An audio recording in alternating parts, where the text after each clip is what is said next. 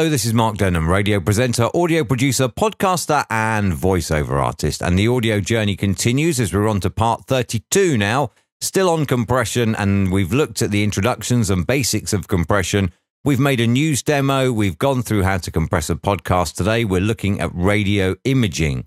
Before we actually look at that, though, I just want to show you, if you look at the screen, you can see I have recorded the same voiceover twice in my screen. And here it is. The #1 hit music station. There and there. The #1 hit music station. And you can hear the difference. The only difference in that is when I recorded this one here, I had compression set on my DBX286S. If you have one of those, or indeed any microphone processor, preamp and processor, then you will probably have a compression setting on it. I normally have the compression on for everything I do, except for the podcast. I will turn the compression off when I'm recording the podcast. On the left, the highlighted one is recorded through the DBX286S with the processor on and the compression on. The one on the right is recorded with exactly the same setting on the mixer. No change of the volume fader for the microphone, no change of the gain. However, you can see that this one here has much more dynamic range in it because it's not compressed at source. When you come to process your audio, if you are using a processor like I am, you'll find a lot less work needs to be done because on your processor, you can set your compression, you can set your de-esser, you can set a noise gate expander, and there's also an enhancer, as it's called, on the DBX286S, where you can set your low and your high frequency. It leaves you a lot less to do. And you can see here in terms of compression, if you were recording straight into your mixer or straight into your interface without going through a processor, you would have a voice that looks something like this that is far less compressed. If you are, then you can set your compressor. You can see there's still dynamic range in there, but nowhere near as much. Now, we're going to look at making radio imaging today. So a new multi-track session. Don't need to name it. We're not saving it. Template, none. Don't need a template. And then we'll drag this in here and we will get rid of the second one because we don't need it. It's the same voiceover. And it's the same voiceover that it would help if I turned up the mixer so you can hear it. The #1 hit music station. On FM, on DAB, online and on mobile. This is Mark FM. Now you can hear that that's already fairly well compressed. I'm just going to boost the amplitude. A little bit there down the bottom of the left of your multi-track clip means that you can turn up the volume. Doesn't make any difference in the clip itself. If we go back to the original file, you can see it's exactly the same. But we have boosted its volume now in the multi-track. The #1 hit music station. Now, if you're just doing a dry sweeper, that may very well be fine, but you can still add a little bit of compression to it without going overboard. But I am going to show you something in a moment as well that you have to be very, very wary of. So again, we'll just stick with what we've used elsewhere, and you can see now. The #1 hit music station. On FM, on DAB, online and on mobile.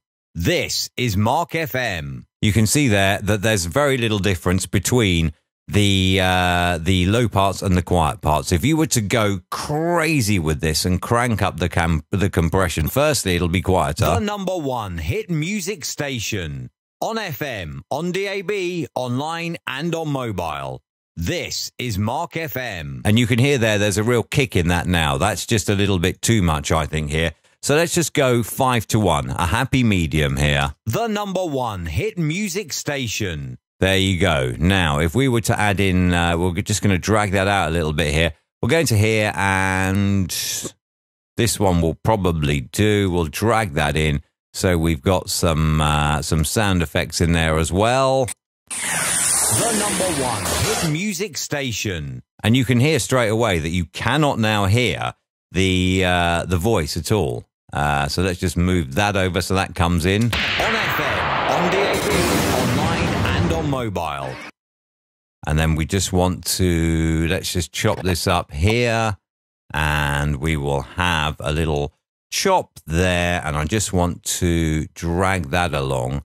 So actually, maybe I won't use that bit. Maybe I'll use that bit there instead. How about that? Okay, so there is our very, very basic radio sweeper. All right. But now you can't hear the volume.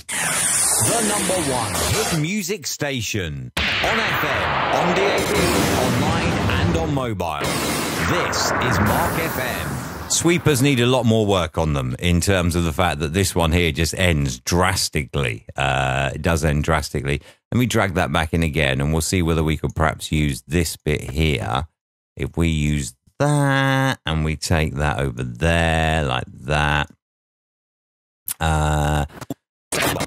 I realise that this is obviously not part of the compression thing, but I'm just trying to make this sound a little bit better than it actually does. So what we'll then do is we'll drag that over. So kind of need that shorter, and then that can just kind of, oh, what am I doing? That can just kind of end there, and then this bit here that we don't really need, we'll tuck it away in there, and then we have the number one hit music station on FM, on DAB, online and on mobile. This is Mark FM. Now, the first thing you can do here to try and sort this out, you can right-click all of your clips, match clip loudness, and then everything will be starting at the same volume. The number one hit music station on FM, on DAB, online and on mobile. This is Mark FM. Now, in terms of this, it's still not really that audible, is it? The volume of the voice. So what we're going to do is we're going to go in there and we are going to boost up the output gain as well and add a bit more compression. The number one hit music station. And you can hear now it's more audible. It's still not audible enough. It is more audible. One other thing you can do, if you do have any of the Waves plugins here, is you can add in plugins as well, third-party plugins, which will help you out with this. And there are plenty of those in there as well. But I'm just looking here at the native Audition effects. If you look also at track 1, you could use here very, very light multi-band compression. So you don't want it to be too heavy, because then it's just going to be far, far, far too much when it actually gets to air. So let's have a listen. The number one hit music station on FM, on DAB, online and on mobile. This is Mark FM. Another thing you could do is you could use the Essential Sound panel to bring down the volume of your clips and duck them compared to the actual audio. How would you do that? Well, we'll get rid of metadata window for now, and we will open the Essential Sound window. And what we'll do is we will click that as dialogue, and we will have that as sound effects here. And you can see here that this is already the number one hit music station on FM, on DAB, online and on mobile. Now, that's not really done very much, has it? So what we'll do is we'll clear the audio type from those. And if we set them as music, you can duck now against the music. So if we bring this down to as low as it'll go, you can see now these lines here are showing exactly how the ducking is going, and you'll be able to hear that voice much more clearly. The number one hit music station on FM, on DAB, online and on mobile. This is Mark FM. Now, I wouldn't do it that way. I would use sidechain compression, which we've talked about before, and I wouldn't do it using Essential Sound, but I'm just trying to get through this as quick as I can to show you the compression. Let's solo this one off and have a look.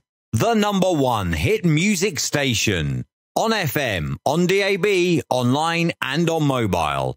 This is Mark FM. Okay, so if we just want to go with a dry sweeper, let's say for now, we'll mix it down, and then you can see there, that's your mix down sweeper. The closest I can get in Adobe Audition to making this sound like it's on the radio is if we go in now and we apply the multi-band compressor with the broadcast preset. The number one hit music station on FM, on DAB, online and on mobile. This is Mark FM. Doesn't sound too bad. You know, you imagine that's coming through your radio on your in your car stereo, on your DAB or whatever. Doesn't sound too bad. The one thing I wanted to warn you about now is over compressing. So let's say that I've mixed that down, where in the multi-track I use light compression. Let's say that I've made a mistake and I've mixed it down using multi-band compression. and I've sent it off to be played on the radio. So here it is. The #1 hit music station, heavily compressed, okay, because I made a mistake and I mixed it down with multi-band compression instead in the multi-track. You then now imagine running that through the processor on the radio. The #1 hit music station, and you can hear now the danger of over compression, okay? So it's very important when you are mixing something that's going to go out on the radio, do not over compress it. With radio imaging, you can afford to be fairly flat because it is radio imaging. It's in your face. It's there. You're listening to the #1 hit music station. It's there. It's in your face, and it's grabbing everyone's attention and say, hey, you're listening to this radio station. Equally, you don't want to over compress it so it sounds horrible. And I'll be honest, I've heard things on radio stations that are over compressed before, and it does sound absolutely horrible, and you can just tell that it's over compressed. So please do be very, very, very careful when you are compressing that you don't over compress. You can afford to add in, like we've done here, you can afford to add in, say, a single band compressor and a multi-band compressor, as long as you keep it light. If you go with the broadcast preset here, then have a listen. The #1 hit music station, on FM, on DAB, online, and on mobile. That may very well sound very good in your ears now, but then when it goes through the further processing on the radio, and radios do have huge Optimod compressors with auto gains and compression and everything and limiters, on there, it's going to sound over compressed. So please, do feel free to add compression to radio imaging, but do not over compress it. Otherwise, it's going to sound hideous. Now, if we take this back off and then we have a listen here. The #1 hit music station. Let's turn off all of the processing on this now and listen to how timid that voice is in comparison. The #1 hit music station, on FM, on DAB, online, and on mobile. This is Mark FM. Feel free to experiment as much as you like with your radio imaging. Add compression in. It's good. It makes it more in your face, and that's what radio imaging is, especially if you're producing for contemporary hit radio stations where it's like a lot of chart music and that. The music itself will be compressed. That's the way things are produced now. So yeah, add in some compression, but remember, leave room for the radio station compressing. It will go through an auto gain, it'll go through a compressor, and it'll go through a limiter. And when this signal comes out of the radio, it'll be very, very flat line almost, and everything will be a completely unique volume. If you over compress when you are producing, it will sound horrible, because then your extremely flat-lined audio will then be boosted even further in compression, and it will just sound horrible. So have lots of fun with your radio imaging. Add in compression if you like, but just don't go overboard. You can go much more overboard than you did with the news demo, with the podcast, that's fine.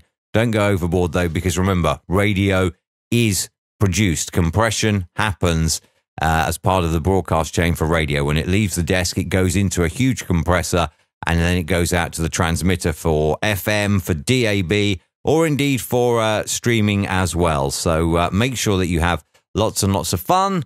Don't go overboard. As always, if there are any questions, visit markdenham.com. You can read the whole blog on there, the whole Audio Journey blog series. We're up to episode 32. They're all on there.